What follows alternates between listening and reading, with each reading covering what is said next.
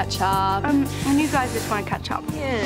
That's a nice top, by the way. Susan, when a man compliments an outfit, he's not talking about your clothes. You know, I'm usually a pretty good judge of character. You surprised me, Summer.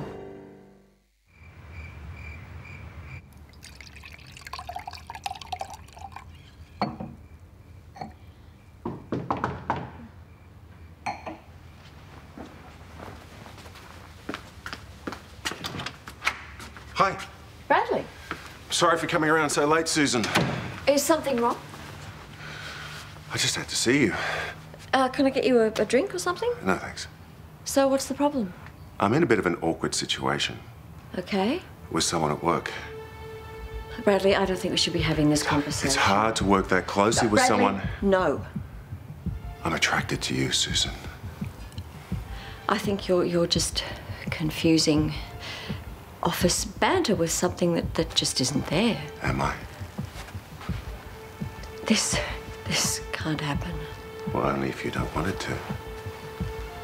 Bradley, it's completely inappropriate. Well, I don't care how it looks. I don't care what anyone else thinks. Susan.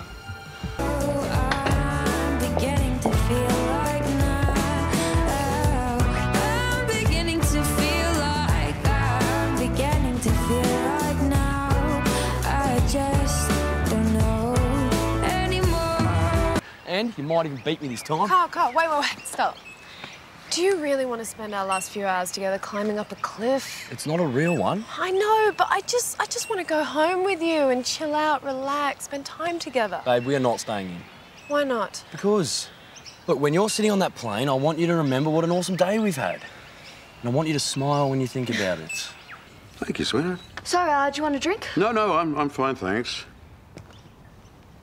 Would like a couple of ounces, though. I hear you're being a bit distant with your mates. No, I've just got a lot of schoolwork to catch up on. Wouldn't be anything to do with that scruff pot, would it? Who, Harley? No, I hardly even know him. You know, it can seem strange when your mates get involved with other people. I mean, not for me, though. I mean, I'm far too old for that sort of thing. But for you young dackers... Look, I'm fine, Lou, honestly. You know you can talk to me, don't you? About anything. Thanks, but honestly, I don't need to talk. Well, I'll let you get on with your study then. Yep.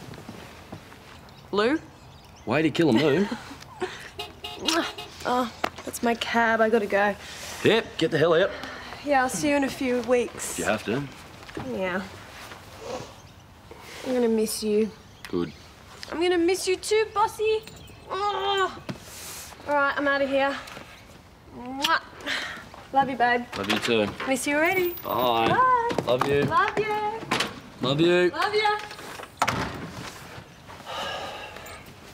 Hey, I know, bossy.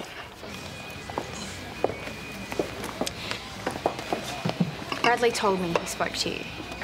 And I just want to let you know that this is not going to affect my work. The paper is very important to me, and I would never... Oh, no, Summer, it's not the paper that I'm worried about. Bradley said this started last night. Yeah, we haven't kept anything from you. So it's not too serious yet. No, but I do like him. And we're going to the movies later, so I guess we'll see what happens. He's very charming, isn't he? He's easy to talk to. But the age gap means that he has a lot more life experience. Yeah, this isn't a trick question. Sorry, Susan called me in before. Ah. What did she say? She doesn't think you and I should be seeing one another. And what do you think?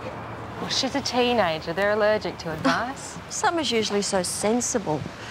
I don't know, maybe I'm wrong. Maybe she does know what she's getting into. Well, at least you're giving her something to think about. It's out there now. She can't ignore it. I suppose. You said she was meeting him tonight? Yeah. Yeah, well, with any luck, she's realised you were right and called the whole thing off. Maybe. Anyway, I will speak to you tomorrow. Okay. No, Priya.